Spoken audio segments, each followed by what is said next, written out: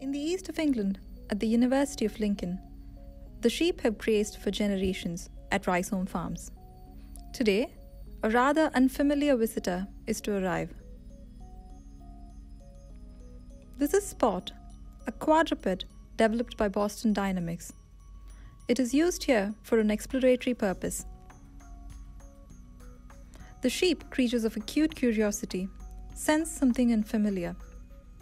Initially cautious, they approach with tentative steps, their collective gaze fixed on this robot. Within moments, the flock begins to respond. Their behavior, shaped over millennia of interaction with shepherds and dogs, takes over. They follow Spot's cues, moving as a single synchronized entity.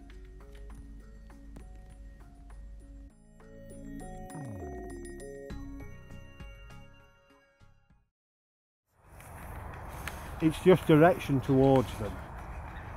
So as soon as I turn straight at them, they'll change.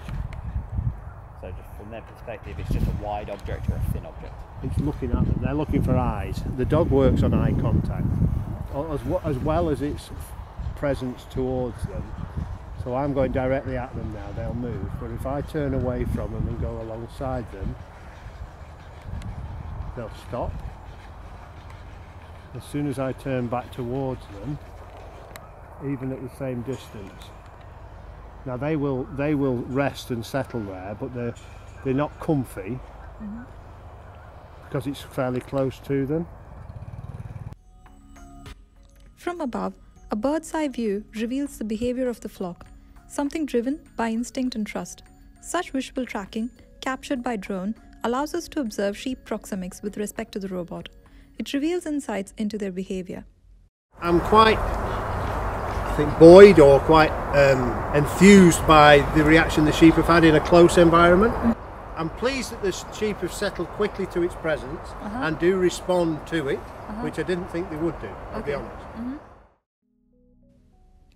This experiment is not merely a demonstration of robotic ability. It is a glimpse into a future where technology meets tradition. Could robotic shepherds one day roam the hills and pastures of the world?